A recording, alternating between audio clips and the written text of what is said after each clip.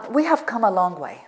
We have come a long way from my grandmother, who was married at the age of 13 in Baghdad, Iraq, to a man who's about 20 years older than her, and lived in a life of subservience, although in a well-off family, but a life of subservience. She did not finish her school. She did not earn her own income.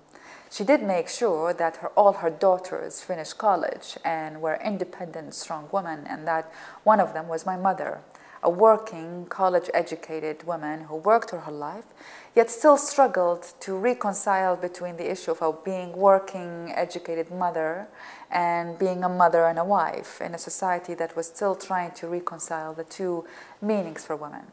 Upon her divorce, the struggle became even further. A divorced, independent, strong woman existing in a society that has contradictory messages to her.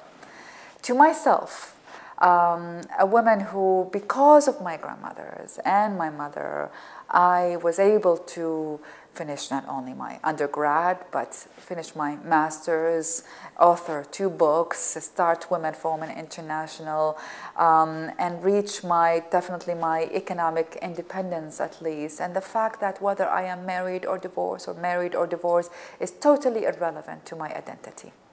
That is my story in Iraq as an Iraqi woman. But I think that's many women's stories, and we have each different stories.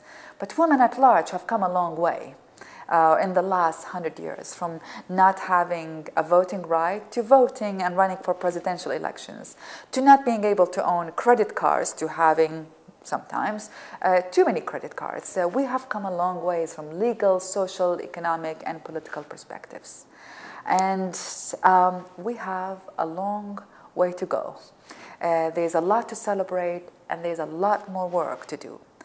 This 100th anniversary of International Women's Day marks a specific time, a moment in history in which we need to celebrate the past and honor our mothers and grandmothers and our ancestors who have allowed us to arrive where we are today, and respect that and respect their accomplishments, and acknowledge that we have a long way to go to arrive and reach full equality and full representation in all decision making and in all resource allocations. It is time for women to be fully equal in all definitions of the word in this world. There is no way we can continue living in a world.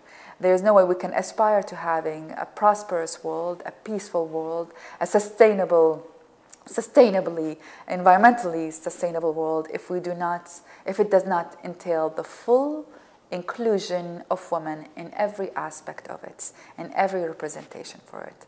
This 100th-year anniversary, this March 8th of 2011, gives us a moment to pause, to celebrate, to acknowledge, and to decide how to move forward. And it is time for us to act today.